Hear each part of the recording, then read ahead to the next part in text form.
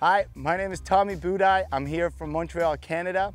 I'm an SIC team rider, and I'm here to talk about stand-up paddling and the basic strokes.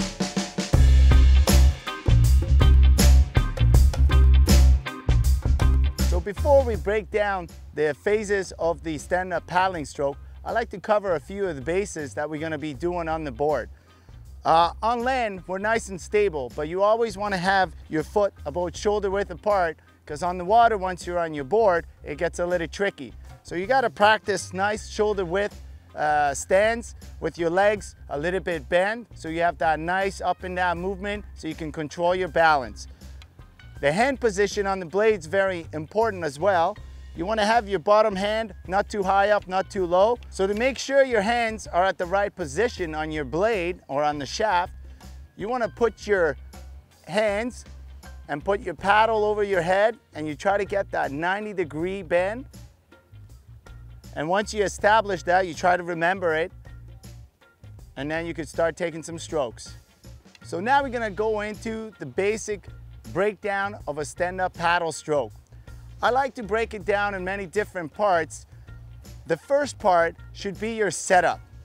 Your setup is part of your recovery. We'll cover that later, but the setup is when you're standing up nice and tall, like we talked about being nice and stable, sitting up tall so you can breathe that air in as you come forward for your next stroke.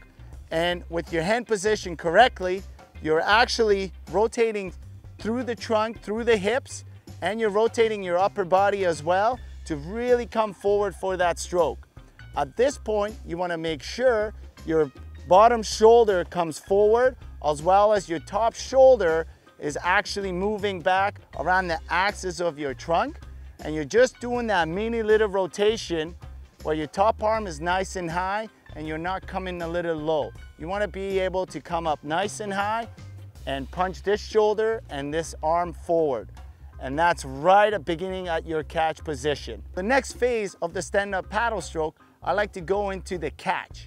The catch is one of the most important parts in your stroke once you're out there on the water.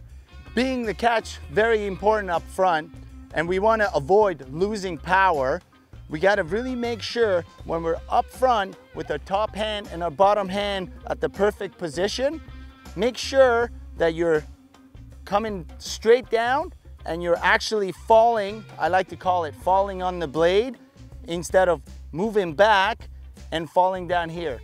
That way, if you do that, you actually miss 2 or 3 inches of your stroke, and now you just wasted a lot of that power from up front, which is very key, very important. So it's a very important motion, is that actual downward position and really falling and catching that water up front. So the next part of our stroke will be our pull phase. The pull phase comes right after our catch, where we generate a lot of power. Now the pull phase will be the one to continue that power throughout the rest of your stroke. So once we've finished that catch and we have come down and our blades are locked, what you want to think about is having your hands and fingers nice and firmly on the blade. And now you're actually thinking of pulling your body towards the blade instead of pulling the blade towards you. Very important during the pull phase, as you're thinking about bringing the body towards the blade, you also want to think about is keeping this paddle vertical. So that's why it's great focus to bring your body towards the blade and not to turn that angle over too fast. Once you do that, you lose the actual power, you lose a lot of water from your blade. So to keep the paddle vertical as long as possible, and by bringing the body towards it, you will keep the blade angle and hold a lot more water. Therefore, your strokes will be a lot more powerful and you'll go faster. Our next part of our paddling stroke will focus on the exit. The exit is just as important as the rest of the stroke, because you're trying to maintain that power and that speed that you generated throughout the rest of your stroke. So as we come through with the blade and we're bringing our body towards our paddle to come forward for that exit, it's very important to press down with the top arm and not forward, because once we press forward we've really turned that blade into a negative, and now we're just lifting up water and pushing the back of our boards down and taking away from that momentum, forward momentum. So to make a proper, nice, clean, strong exit, you want to make sure you're continuously bringing your body forward to meet that paddle, through the hip, through the body, pressing that top arm all the way down but not forward, because you want to keep that nice angle.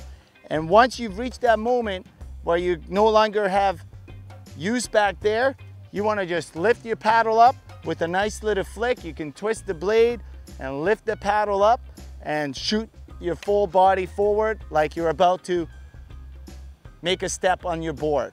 So the last phase of our stand-up paddling stroke is our recovery. Again, it's very important to be able to recover between strokes. You don't want to be rushing into your next stroke. You have to take the time and actually recover. The way to achieve a good recovery is after your exit, when your body's coming forward, you want to stand up nice and tall. You want to stand up nice and straight so you can take that nice deep breath in before your next stroke. What I like to do is really loosen the fingers between strokes. You don't need to be choking on your blade. Number one, you're wasting energy and you'll just get way too tight with your arms and your forearms. So you want to take a nice tall stand up, loose fingers, you're coming forward. You want to be able to see your blade. You don't want to be too low, you don't want to be too high. Able to see your blade right in front of you with the loose fingers, and then going right into your setup position. So when you're on the water, remember your 5 phases. You have your setup, you have your catch, you have your pull phrase, you have your exit, and then you have your recovery. Just remember these quick steps, and hopefully you can ace your paddling technique out there, and see you soon.